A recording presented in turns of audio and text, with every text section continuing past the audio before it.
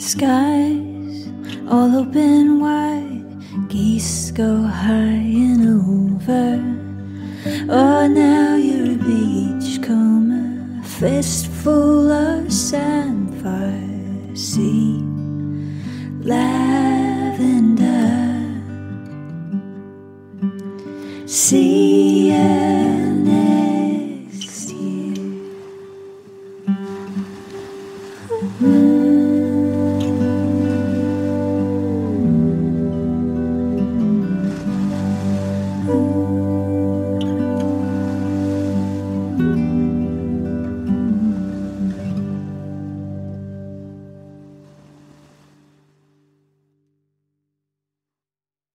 Hello and welcome to Deepdale Podcast, August 2020. Well, actually, this is going to be September 2020, isn't it? So I should really say, welcome to the Deepdale Podcast, September 2020, because it is September. Take two, clap.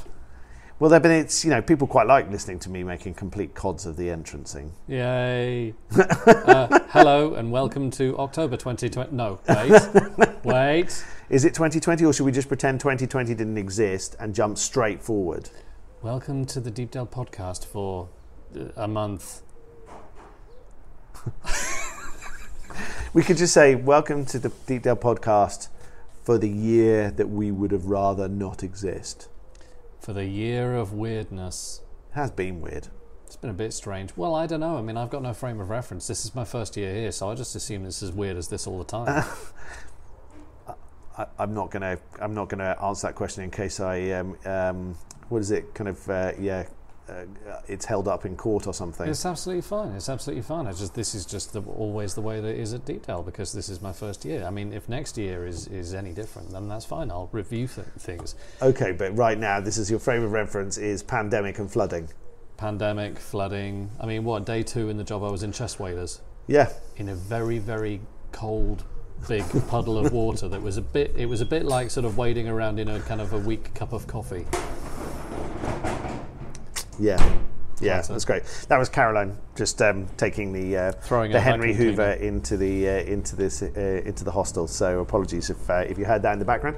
We're sitting outside. It's blue skies. There's a little bit of cloud. It's not thing. It's not cold. It's not boiling hot either. Lovely day, wispy clouds. Yeah, a little bit of wind. Yes. We are on the coast. yeah, that'll be that apple cake you served us earlier. Thank you. We are in 2020. It's lovely to have you with us. You will have just listened to our beautiful new intro from Jess Morgan. Yay!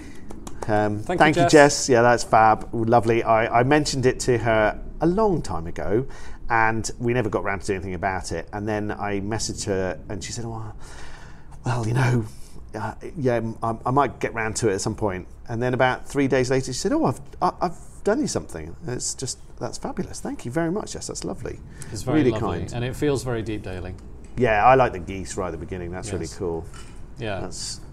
I don't know where Jess found that, but I think that's lovely. Yeah. So, that's Jude carrying glasses in the background. You can hear. They're not glasses as in we're running a bar, which is disappointing, but they're glasses as in the team's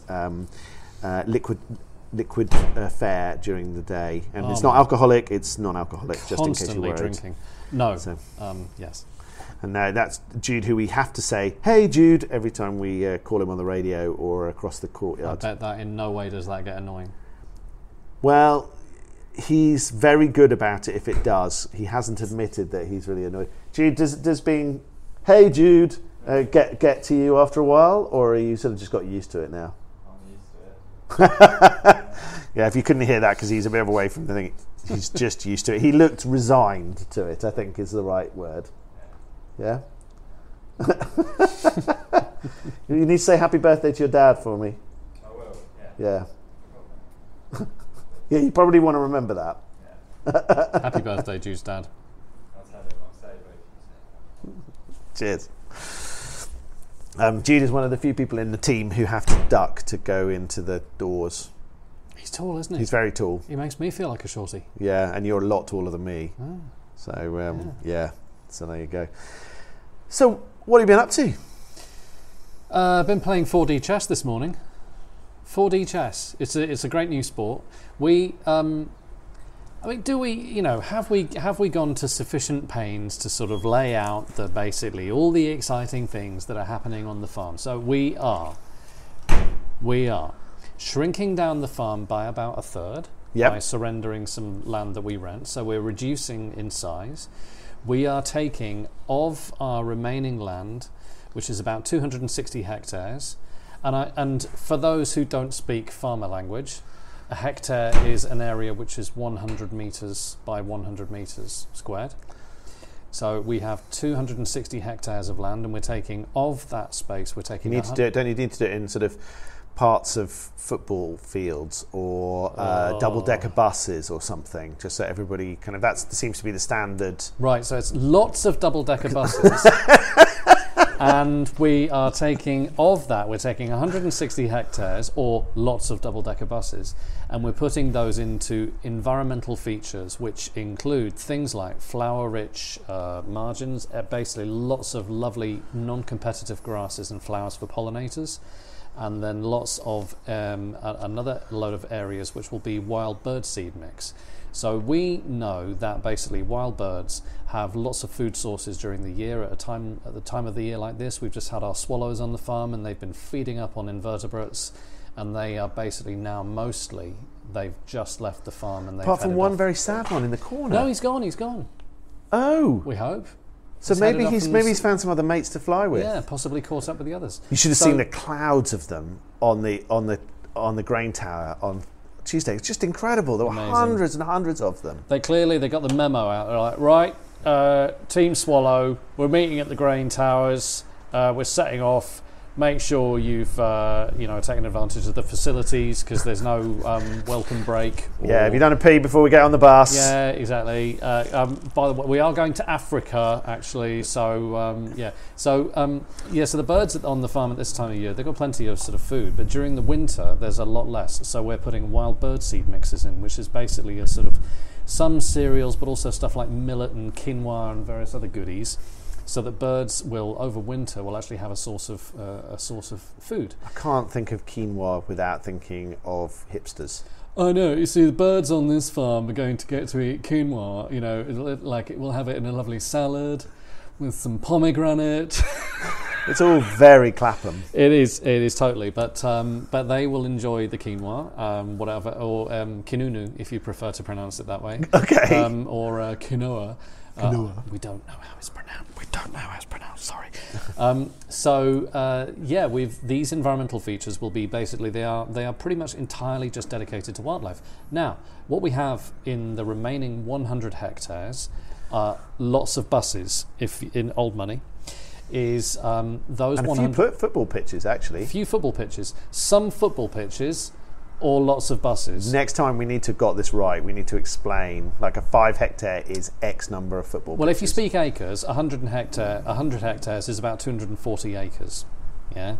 So that 240 acres, 100 hectares, is going to be, we're going to continue to farm that. So we're turning most of the farm over into environmental features, but we are going to continue to farm.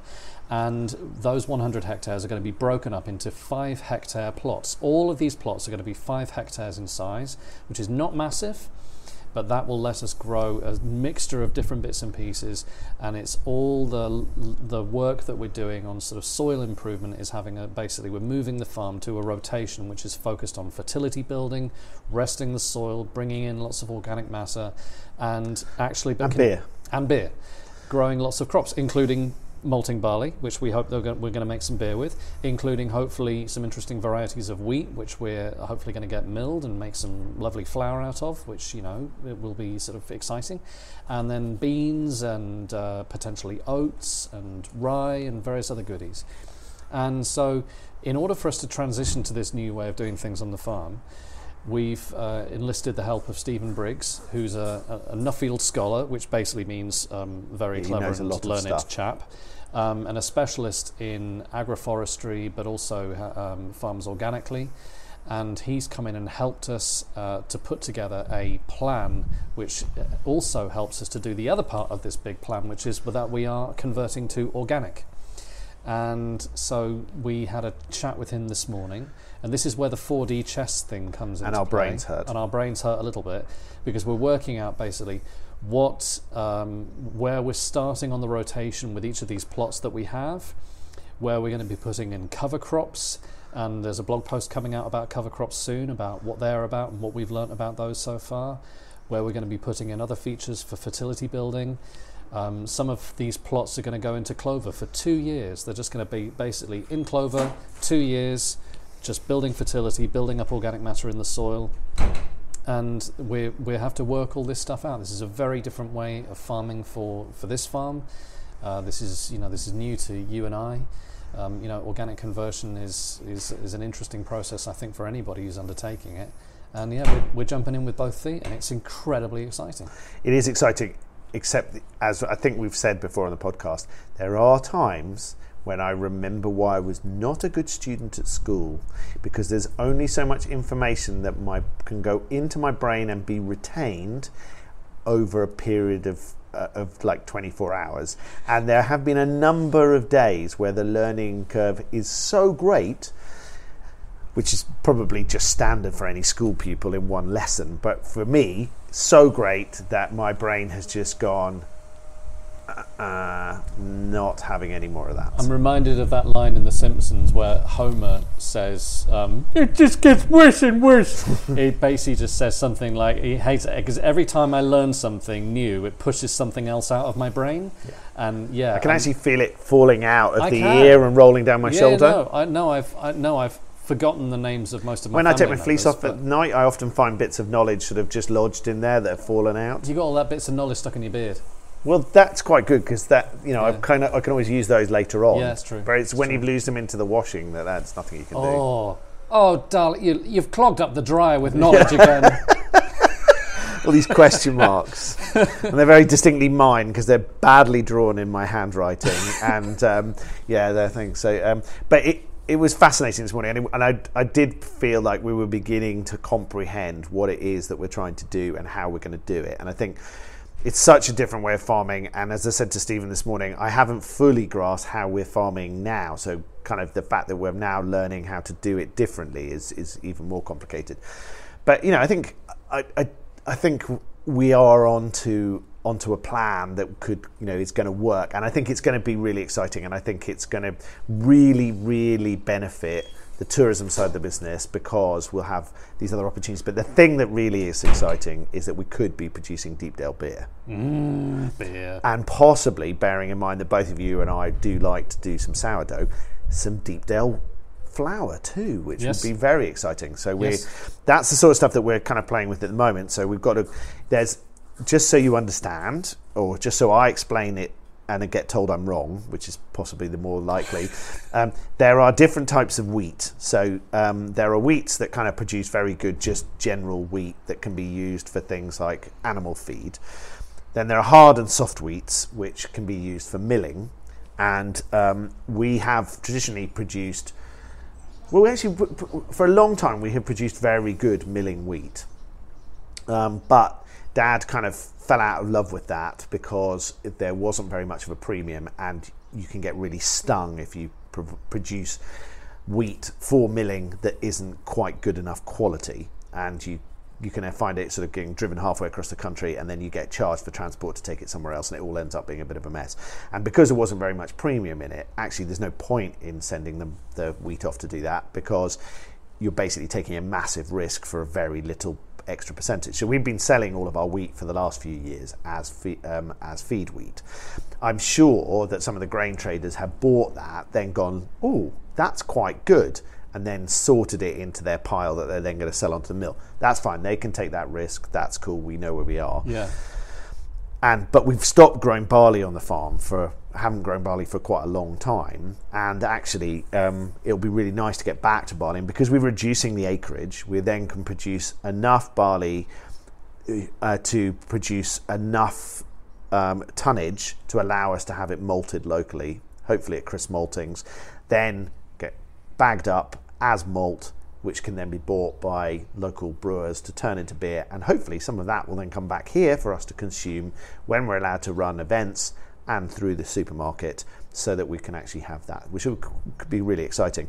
And then you've been having great conversations with Leatheringset Mill, the water mill, haven't you, about taking our wheat to create flour. Yeah, so we took over a couple of sacks of our wheat from this last harvest over to Leatheringset Watermill, which is just outside Holt, and it's a really, really beautiful spot. And Michelle, who runs the mill, was kind enough to show me around the place. And so Leatheringset Watermill is open at the moment on Fridays, I think, and they are selling their flour, and they've got all sorts of goodies in their shop. I don't know that they're doing tours at the moment, but they are open at the moment. It's a beautiful place, and they are the only still functioning watermill in Norfolk. And yeah, essentially, they are in a position they're going to do a test mill of some wheat for us, and we're going to get that back and make some cakes and see if we can make some bread with it.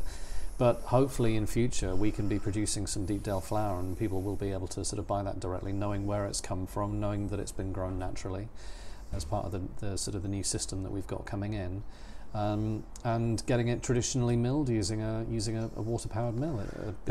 It is exciting, and having it bagged up as Deepdale flour will be really cool. And the reason why that relationship began was that the guys who run the wood-fired pizzas company, wood-fired food company, who come to us once or twice, good pizza.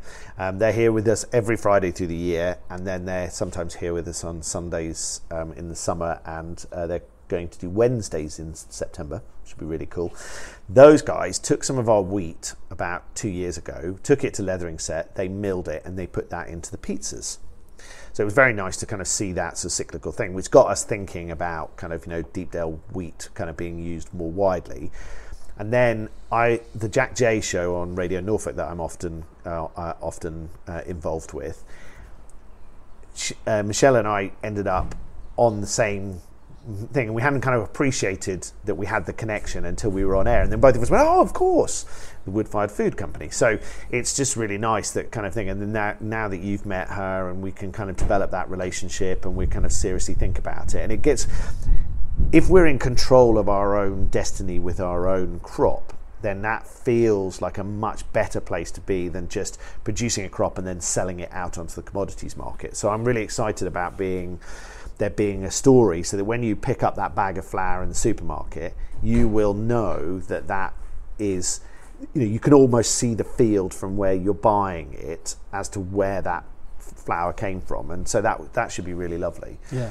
I think the other thing you and I are getting really excited about with this whole thing is kind of the showing of the farm to people, and the kind of the education side, and the open farm Sundays, and all of that kind of thing, which I think will be really, really cool as well. Yeah, just really. I mean, it's been a little bit frantic recently with harvest and everything else going on, and we've been sort of irrigating crops, which we've not needed to do that because it's been raining a little bit.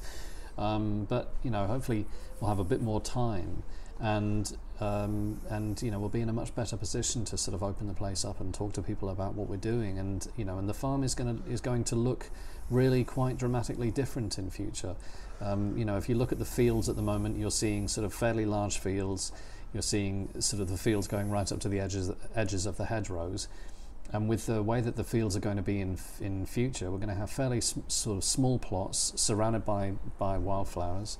It's going to look really quite different, and there's a rationale and an explanation for all of this stuff and how it all hangs together.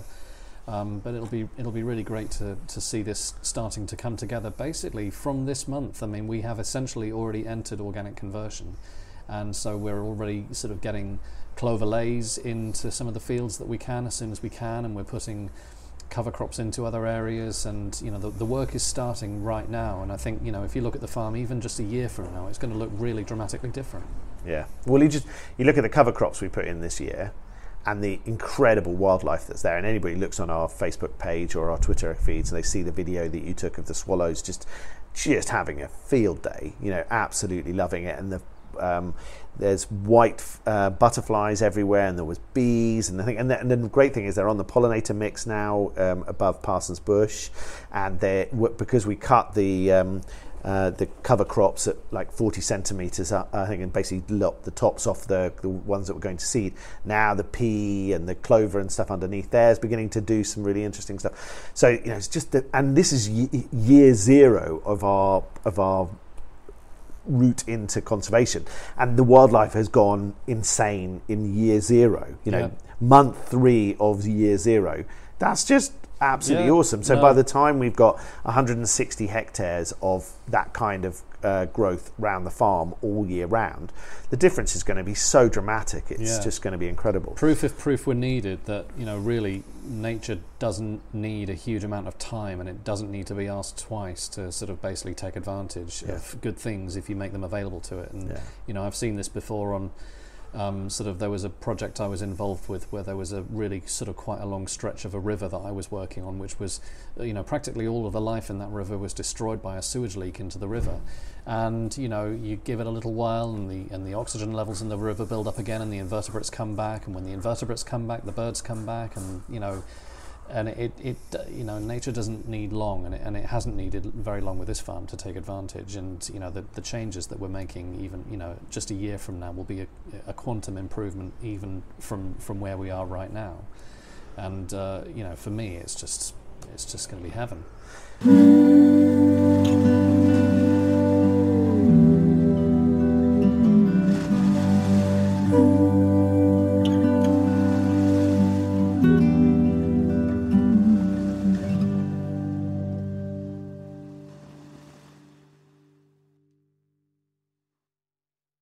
So we've had a lot of questions about whether we're going to be doing the conservation weekends this winter. Yes. And we've looked at it, and it's just not practical to do them in the way that we've normally done them, because we can't do this socialising afterwards, and we're not allowed to use the kitchen of the living or the living room of the hostel, and we can't really have big gatherings. So what we've decided to do is sort of knock the conservation weekends on their head. However, what we're going to do is we're going to develop a programme of Wednesdays with conservation, and we're going to, at the moment, we've got 5 dates in January, February and March. Every 2 weeks we've got basically a conservation Wednesday, where that doesn't really ring, does it? We kind of need to come up with another word. Can we rename Wednesdays? Why not? Kensdays or something, conservation Kens. I don't know. Wild Wednesdays. Wild Wednesday. I like it. There we go. There we go. Excellent. So there we go. That was very easy, and a quick brainstorm done. And basically, what we're going to be doing is working on our 30 kilometres of hedging on the farm, and really getting that right. So that's going to be replanting, coppicing, and laying. And Nathan's walked every single metre of those hedges and made notes on every single one. Yep. And we're going to basically have a whole bunch of people on site just working on those. So if you want to join us for one of those conservation days, I'm going to feed everybody a bacon sarnie in the morning and a cup of tea. Then we'll do a ploughman's lunch, and then probably a cup of tea before we go home. And the idea, you'll all be nicely socially distanced in the open air, whatever the elements. So and it will be a lovely few days of work. There'll be Stephen and Nathan with their whips, making sure that everybody does the work. And you think that I'm talking about whips to go in the hedges. That's to a certain extent, but they also have very large cattle prods to make sure that everybody works very hard. Well, yes. I mean, I prefer to motivate with a kind word, but sometimes necessary. Yes. Yeah. Yes. But yeah, so that should be really nice conservation thing. And I'm really gutted that we can't do the conservation weekends this year, because the silliness in the evening after everybody has worked hard is great. But do come and join us. We'll put all those dates on our website, and we hope you'll come and join us. Yeah, and if you've not done it before and you're curious, we don't look for people to have a huge amount of experience. Because a lot of our existing volunteers that will be coming back, they really know what they're doing, but we'll take the time with you to make sure that you know what you're doing. Some of the work can be a little bit more physically demanding, so you can really put your back into it if you want to, but if you want to do something a little bit more straightforward, every so often someone shows up and they've got a bad back, or they're not feeling entirely up to it. We can find different jobs for people, but we have masses of work to do on our hedgerows. and that's going to be a mixture of different things. And we'll show everybody, what to do with that and make sure that everybody's happy. One of the most important things is that when people come along to do these conservation days, to do these conservation weekends, it's actually really important that we're doing a proper job of what we're doing, because I don't want to have to go around and redo everything afterwards. So, we do actually make sure that we're doing a decent job of things. But apart from the hedgerows, in the future, increasingly, we'll have more work to do in the woodland, and there's going to be various different things to do around the farm. We've got some ponds to restore. There's masses and masses to get into. There's going to be no shortage of work. Yeah, and so watch this space. Look on the website, and we will we'll keep everybody informed. You can look on either deepdalefarm.co.uk or deepdalebackpackers.co.uk, and there will be information about those. I'm working on it at the moment, so watch this space, and we will get them listed and updated. So we really hope people can come and join us.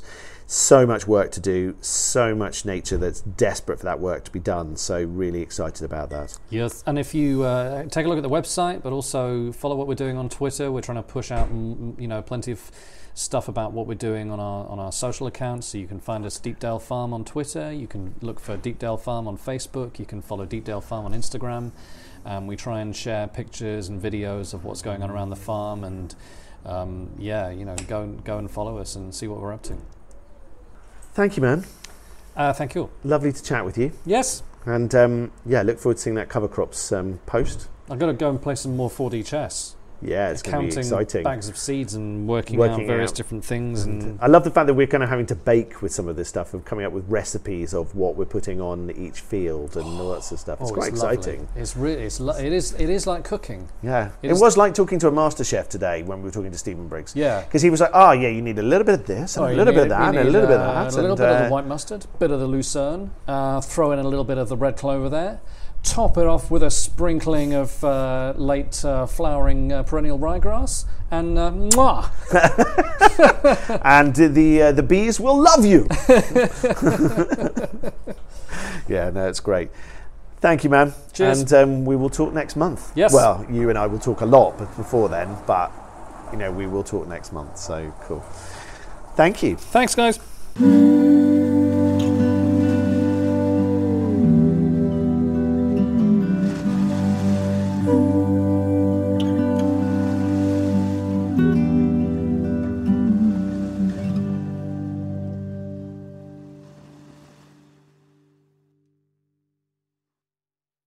I am here at the pop-up shops that we have at the back of Dalegate Market. There's people pottering around, and I'm going to have a chat with both Paul and one or two of the others, depending on who's prepared to have the microphone put in their face. Paul is always happy to have a chat on microphone, whereas some of the others are less keen. I think Di is running into the distance as we speak. So tell me, Paul, what do you sell? Landscape photography, mostly Norfolk scenes, mostly North Norfolk coast, so this is the ideal place for me to be. And what inspires you when you take? Do you kind of go out for days purposely to take photos, or do you kind of see something and go, "Oh, got to get the camera"? It's a bit of both, really. I mean, I love really dramatic skies, so if there's big storms coming, I will storm chase. But often there's, it's just the right place at the right time. I mean, there's a shot there of the poppy field, which actually I took 3 or 4 years ago while I was at the pop-up shop. I found out that the poppies were there, and I'd waited 4 years for that one field to have poppies in. So it is a game of patience sometimes, but that sold well, that one, so it was worth it. And what brought you to the Dalegate Market pop-up shops? Well, it's been a tough year for all of us. So I just was desperate to get out and meet people, and also to support you guys as well. This year more than ever, it's about the independent businesses supporting each other, and obviously the customers and visitors supporting those independents as well is massively important. And we've seen you at Dalegate before, haven't we, for various other bits and pieces and pop-up shops in the past? You have, yes. I think this is my 4th year of the pop-ups. It might even be 5, I'm not sure. So it's always a lovely place for me to come. I love being here, whether it's pop-ups or spring market or Christmas market. It's always a pleasure to meet the visitors and customers. And Estelle manages the pop-up shop, so she takes all the bookings and sorts all the various arrangements out, and they've got a good one-way system so that people can come in and have a look and then pot around and keep their social distancing. Lots of hand gel around. So if you are popping in, the pop-up shops are open right through till the end of October, and then they'll be open again for the weekends prior to Christmas. Di's actually said hello. It means she's on the podcast. So there we go. Shock horror. But yeah, if you're popping past this way, then they change over on a Wednesday, so you won't necessarily get any shopping on a Wednesday from these 4 pop-up shops. They change on a Wednesday, so they're open from Thursday through till Tuesday, and all local artisans and producers. So we've got another 2 months of them still to come this year, plus the time near Christmas. So you're welcome to pop in and see who's here. All of them are listed on our website at dalegatemarket.co.uk. So tell me who you are. Di Woodburn, Creaky Crafts. What sort of stuff do you sell? I sell a lot of sea glass jewellery and some other bits and bobs, but mostly sea glass. And been an interesting year? Very, very interesting year. All I've done so far is 2 pop-up shops, nothing else. So, been interesting. All the other events cancelled, sadly, and gone by the wayside. But is it going well here? It's going very well here, much better than I thought it was going to go, actually. So I'm really pleased. So I didn't know whether people would want to buy or want to touch things, or I don't know. Just have to try it and see. Yeah. And Di's a regular of our spring market and Christmas market in the past, and normally in the pop-up shops as well. So hopefully she'll be back then. Have you got any more pop-up shops before the end of the year? No, nothing. Nothing other than at the moment possibly a week at Blakeney, but not until the end of October, so who knows.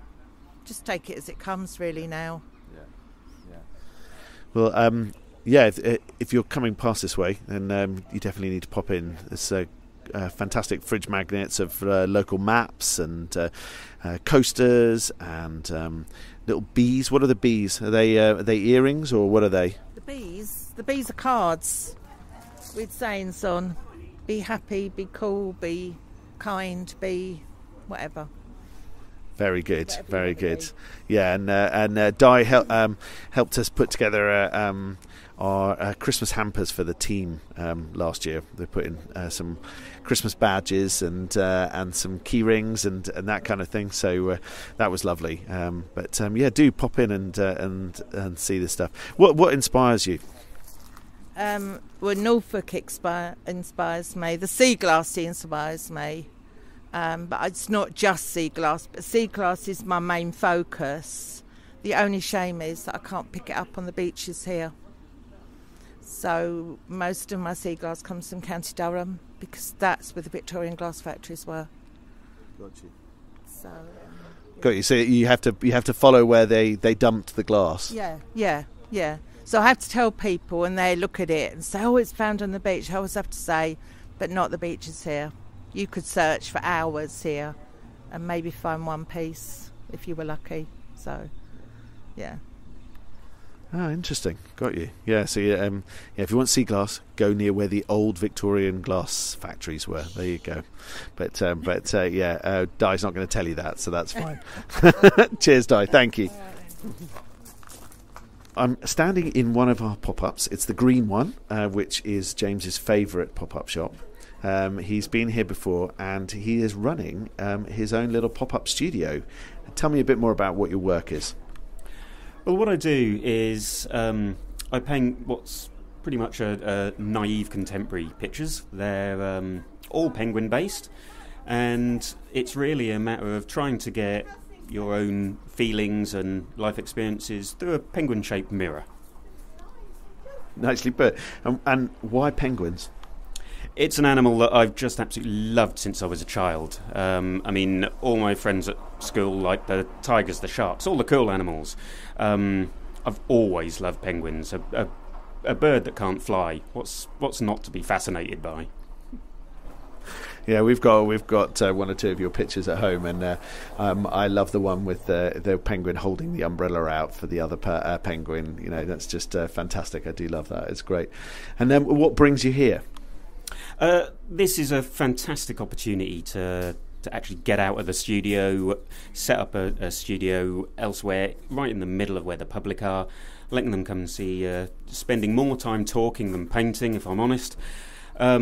But absolutely loving the interaction. You can spend weeks stuck in a studio painting away, and you're never quite sure if you've taken yourself down a direction that maybe not working. But when you're out here and you're talking to people, the affirmation is great, the conversation is great, and the sales do help.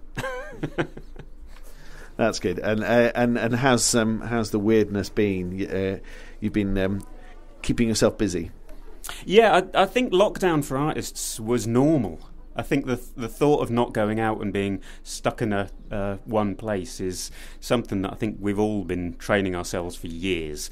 So that wasn't too bad. And still having an online presence helps, because everybody during lockdown goes onto the internet to find you. But it's great now we're out and about and you can finally be kind of mask to mask with the people again. It's been really good, and this is the first day, and already it's been really well received. That's good. Well, welcome back. And you'd normally see James at the Christmas market, but of course not this year. So fingers crossed for future events, and we'll see what the future holds and where we go next. Come and visit James and his penguins in the green pop-up at Dalegate Market. If you happen to miss Paul Macro, Creaky Crafts, artwork by James Butterfount and the Cushion Cottage, who were some of the guys that I just interviewed, then they will be back with us from the 13th to the 15th of November. It's an extra date. Di had said that she wasn't back again this year, but they've actually, we booked in an extra date, so the 13th to 15th of November. Of course, the pop-up shops are open every week, all the way through till the end of October, and then weekends in November, December. So you can pop onto dalegatemarket.co.uk to find out who's coming when, and there's some really lovely artisans and producers joining us. The changeover day is Wednesday, so they're not always fully open on a Wednesday because they're setting up, but then they're open from Thursday through to the following Tuesday. We look forward to seeing you. Pop in and see them.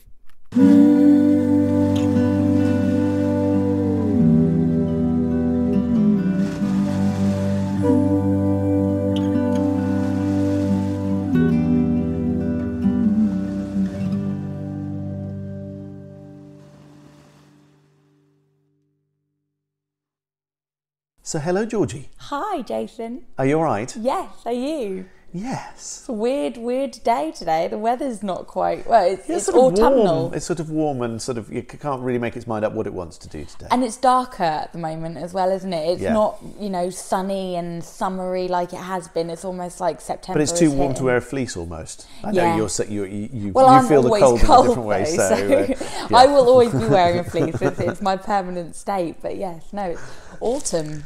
So we're sitting in the sitting room. Yeah. You will have already listened to the wonderful new little podcast starter music from Jess Morgan, which is fab. Thank you, Jess. The debut of that track for this, isn't it? Yeah, it's quite scary, really. I've realised I'm just leaning backwards and my beard is sort of scratching on my microphone, which is not very professional. I always have that problem. With my beard. The bearded lady. And it's we've got some interviews with some of the quite pop-up a lot of shop content guys. this time. I think we're going to have to keep our bit brief because we've got some chats with the people from the podcast, and some discussion, which I think with Nathan about what's all the stuff that's going on on his side with the farm. Yeah, So- exactly. And we've got quite a lot of events happening as well, which is a real... Yeah, we've got a lot to sort of kind ram of in. cram So, into a short space let's of time. leap straight into it. You know. Okay, so Houghton Hall, the Amish Kapoor event. I was quite excited to talk about that. Sorry, I know you mentioned it, but I'm getting in there first with that because I'm really excited to see this. The Damien Hirst event that was at Houghton Hall has fairly recently, kind of early this year, I think, finished, and Amish Kapoor is now there. I've heard some of my friends have been, and they've given me really, really good reviews, so I'm really keen to go. I went to the Damien Hirst exhibit, but I haven't been yet to the Amish Kapoor.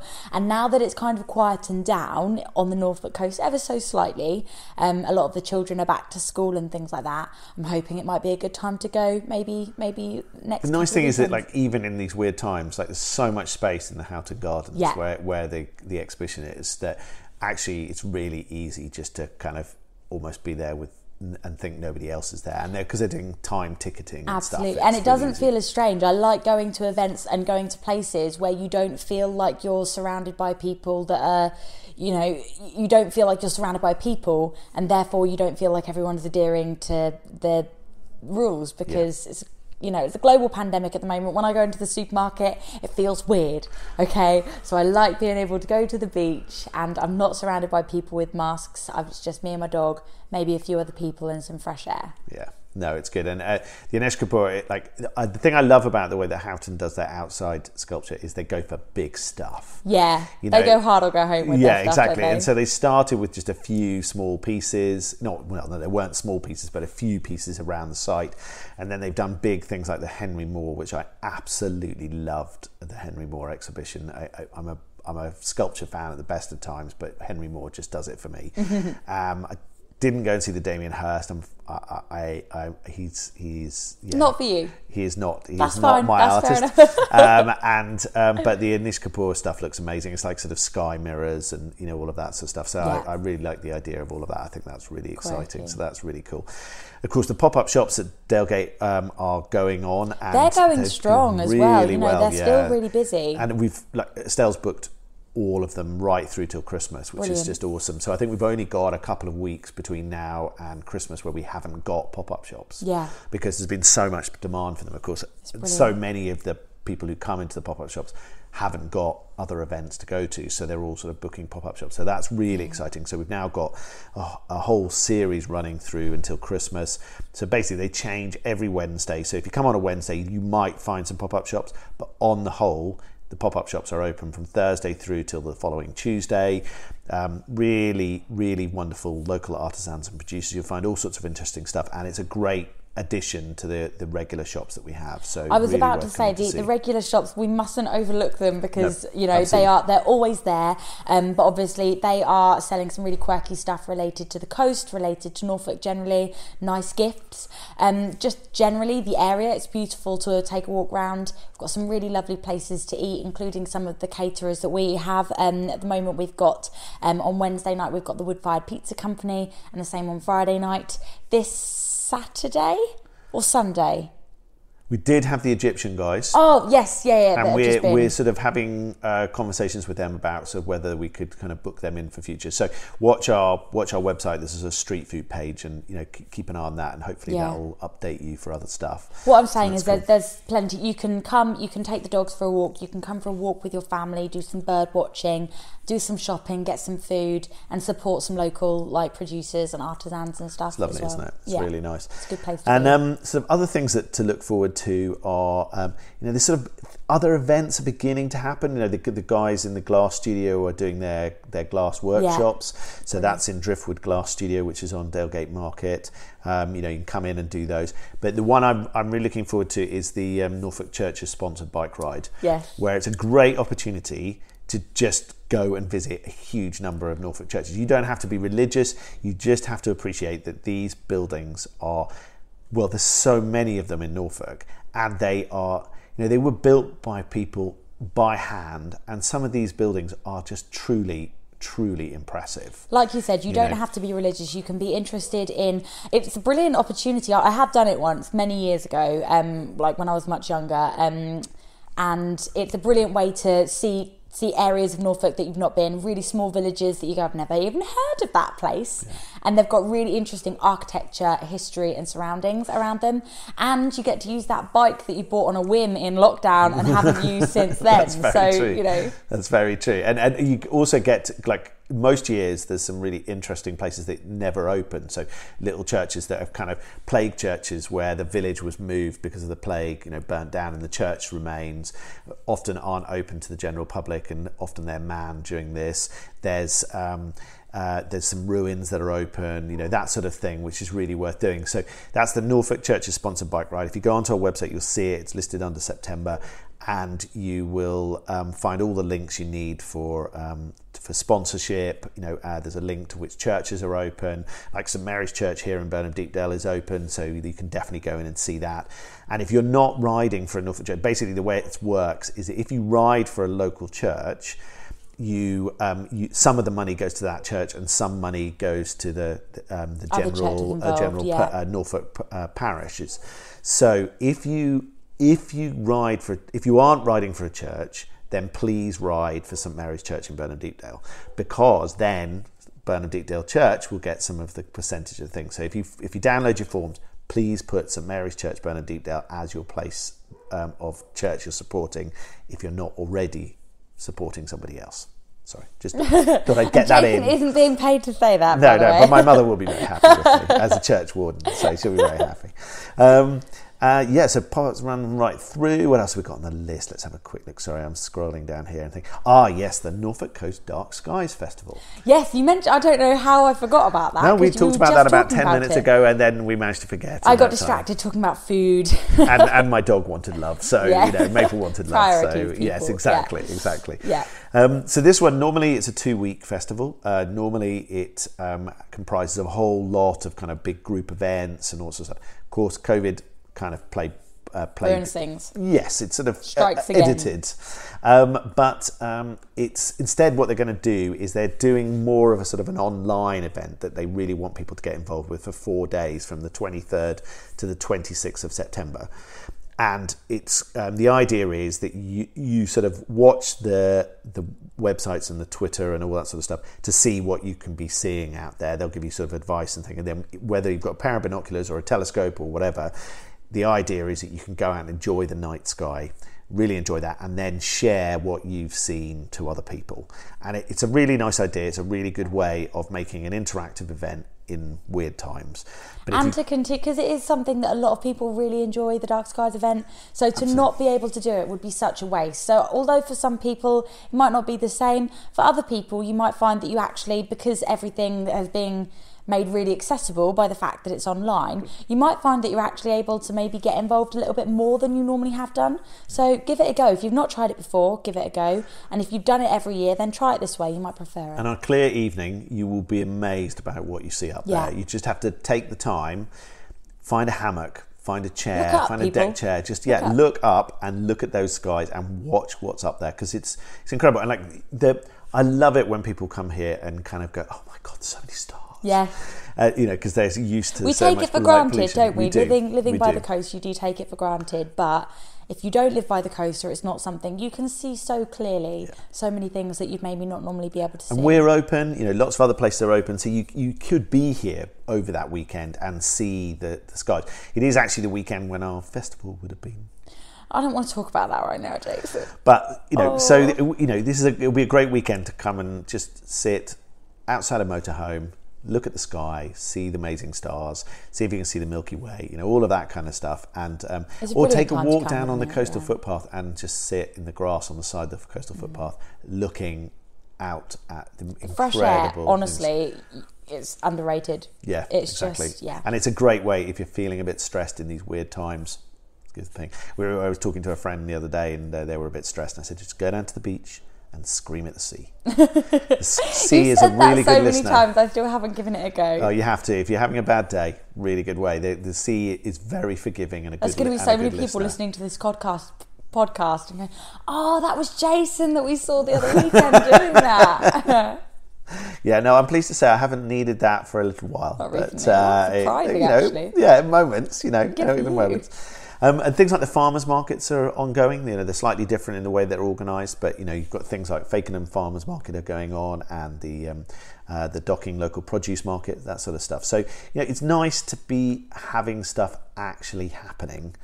Yeah. And not that sort of big list of stuff that isn't happening. Might still be strange, you know, in terms of walking around seeing everyone wearing face masks, and we do still ask, everyone still asks you to maintain social distance and things like that. But this time of year it's a bit easier to do that because the children have gone back to school. It's still quite busy on the Norfolk coast. I think some people are trying to get the most out of the sunshine while they still can.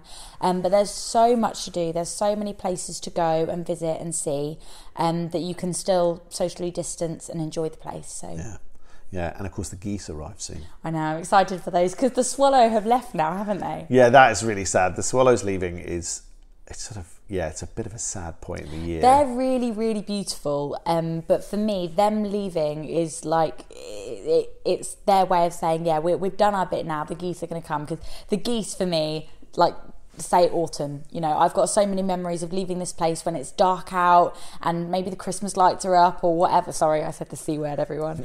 You know, the pumpkins are out or whatever. I'm a big fan of autumn, and for me the sound of geese is just like autumn. Yeah, and if you've never seen them, you need to see them. It's really impressive. They are genuinely amazing. Not just saying it because of the but podcast. With tens and thousands of geese filling the sky, the noise is incredible, and it just, it is a natural phenomena, and it's just amazing. But I think watching the swallows gathering before they went was also like a really amazing thing, because they were sitting on every little ledge of the grain towers. There were just thousands of them, and the picture that we got as well, there are 5 little babies the Caroline took with the five lined up, list, thinking, is it time to go now? It really does. They almost look stuffed. They're just absolutely, for this picture, they are just sat perfectly. And there was one left, wasn't there, that was a little bit we were a bit reluctant. worried about that one. It was last week, wasn't it? Went. Everybody else had gone. They went. There was one, and it was like, okay, are you going? But then the next day it had gone. So fingers crossed it found some other mates. Made it. And it's on its way. Yeah. But it was a bit sad because we were like, oh, there's one left. That's very sad. Did you not get the memo? What's going to happen? What's going to happen? On? Yeah, it's like, everybody else has gone out for the staff dinner, and you're the only one in the office. It's not good. So fingers crossed. They will all be back, because they had an amazing year, the swallows. Yes. They really did. I don't think I've seen a nest of 5 before. I've seen nests of 3 and 4, but not 5. So that was really quite they cool. absolutely loved having the courtyard to themselves. Yeah, they got a little bit. I think they were probably a bit put out when we came back in early July, but you know. Yeah, and but they also absolutely loved the amount of food they had from all of the invertebrates and insects and stuff that we're enjoying our cover crops. So. Yeah. You know, that was really lovely to see, because this is sort of year 0 of our changes, and you're already seeing the benefits, and the changes were incredible. Like seeing the swallows just absolutely just dive bombing those crops, just loving it, was just amazing. So it's going to be really interesting when you've got more swallows than you can handle. Exactly, and they were nested everywhere. Yeah, they were. You know, they were literally. They found some really creative places for them. They love the swing. There's a wire that runs through one of the sound wires under that's the in courtyard. And it's like a swing, and they were showing off their sort of dexterity by sort of swooping in, landing on that, and then swinging backwards and forwards, and having a lovely time, and then shooting off. It's very cool. It's they do look amazing, and it's just lovely to have them here. And so it's very sad to see them go, because it is kind of the end of the summer, but equally noisy really and equally nice. Plentiful geese. Yes, exactly. The geese are coming, yeah. And it's so nice to have so many motorhomes with us. It's lovely. You know, they're all really enjoying the space. It's a really nice atmosphere. I say that every podcast. Every podcast it's probably changed though. So last time it was slightly more, it was livelier than it is at the moment. Now I think a lot of the people that are here are very much the people that are looking to get the last bit of kind of summery almost weather, while it's a little bit quieter. So it's a different atmosphere, but it's a really, really nice one. Yeah, no, it's and we've got September's going to be hopefully a lovely month, with some good weather. We'll be planting up some more crops, some more flowering crops around the farm. There's lots of wildlife coming on. It's a really great time to come and do bird watching and wildlife watching on the North Norfolk coast. So, and there's more space, and it just feels feels nice. So if you're feeling particularly there, I think the lockdown and the global pandemic seems to have, split the country almost in terms of some people that aren't maybe taking too much notice in terms of what, some of the guidance, and some people that are taking a lot of notice and feeling quite anxious about it. And this is a brilliant time for the latter half, for the people that feel really quite anxious, or maybe people that need to take more care with social distancing. This is a great time to come.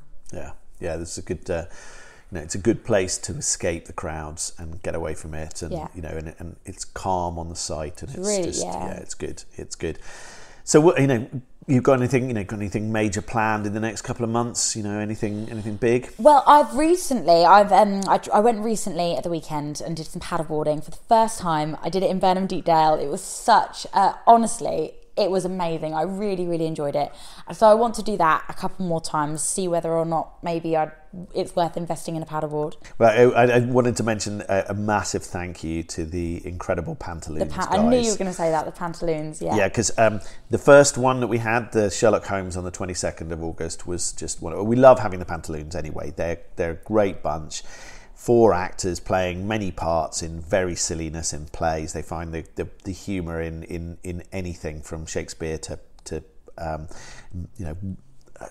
far more deep and dark things. But it's just great. They really are funny, and they're very entertaining.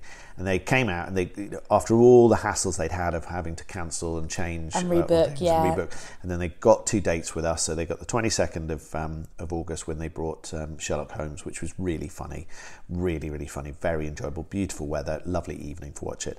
Then they came on the 28th, and it was like a different part of the year entirely, and it was only 6 days later. And we started by thinking it was going to be rain all the way through, and then it was dry when they started. So we were thinking, oh, fantastic, this is really good. And about an hour and 15 minutes into the play, they'd removed the intervals so that there wasn't sort of mad rushes for toilets and stuff, and they had reduced the length of the plays anyway, sort of meet with COVID. They had probably 20 minutes left of the play to go, and it became biblical. The heavens opened. It was. I had waterproof trousers on, a waterproof jacket, my big Akubra Australian hat, and I was still soaked. And the water and the hats off to the actors who just were amazing. They stopped when it really hit, because I walked out into the car park and I could see the trees over in the Rectory Wood suddenly just went left and right, like sort of probably swung by about 40 degrees, really? Just as the wind hit them, and I thought, oh gosh, oh god, we're in trouble. Oh god. And I went back into the thing, and it just came in, and it just went bam. And it should have been the Tempest they were doing. They weren't. They were doing 12th Night. And it was, and there was one point where they were literally holding onto the stage because they were going to blow away. Both the audience and the actors stopped for a little bit, and the actors said, do you want us to carry on? And I'm not sure how happy they were when the customers went, yeah, that would be great. And I'm not fully certain that the actors were pleased about that, but they were troopers. They were troopers. They made it through the play, despite the fact that they had to do a little bit of ham acting just to cope with the conditions. See, part of me kind of thinks when you're wet, you're wet. You're not going to get any. Really, and I felt for them. And I was surprised actually that the audience wanted to carry on, because I was going to ask, sure, there must be a lot of people then, but have no idea what happens in the last 20 minutes of 12th Night. But no, good going for the audience. I was impressed. The audience, hats off to them for staying, and I guess also hats off to the. Although you got some quite impressive weather, then you're quite lucky that you were able to make so much of it in the dry.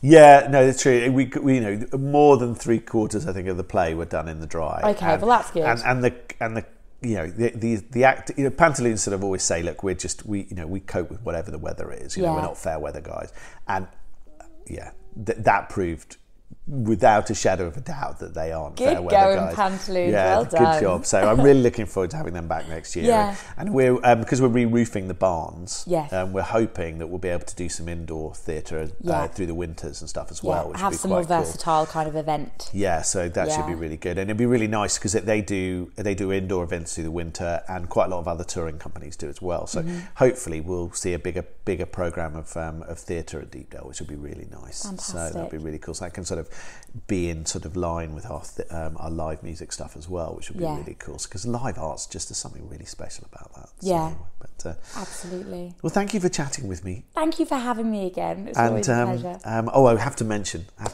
that Nathan and I were on the United We Ag podcast, which is a podcast done by a lovely American guy called Derek, and he's a farmer and he also runs this podcast. And so he was chatting to us about the future of Deepdale and what we do and our plans of going organic and all that sort of stuff, which was great fun to do. But one of the things he really loved was Simon's top fives. The hammocks. Yes, and he particularly loved the hammocks one because his brother was a massive hammocks fan and was so excited about it.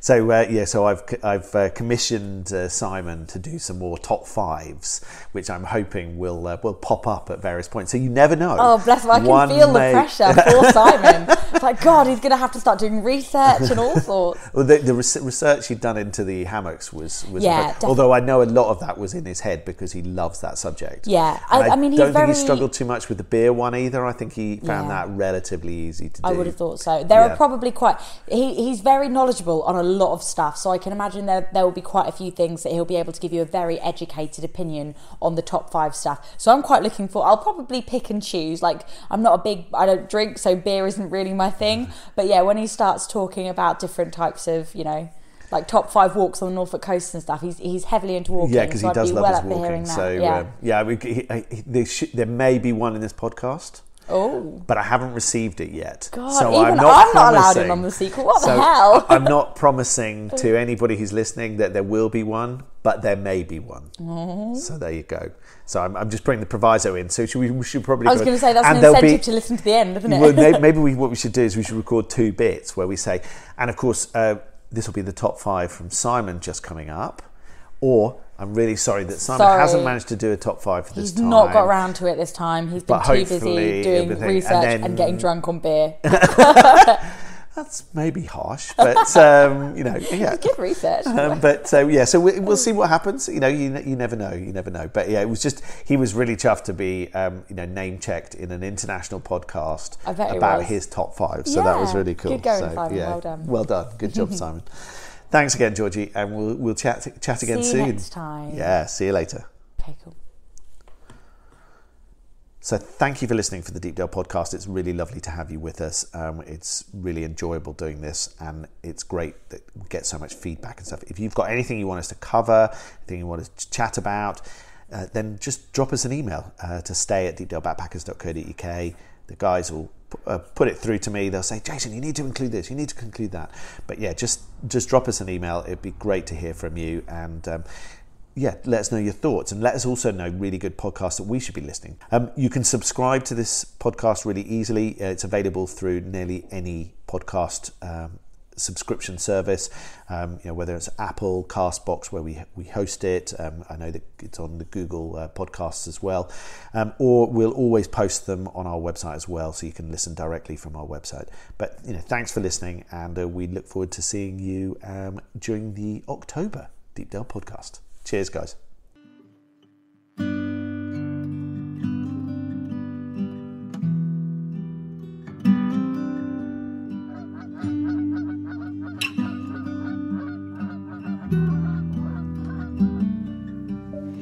Skies all open wide, geese go high and over. Oh, now you're a beachcomber, fistful of sandfire, sea, lavender,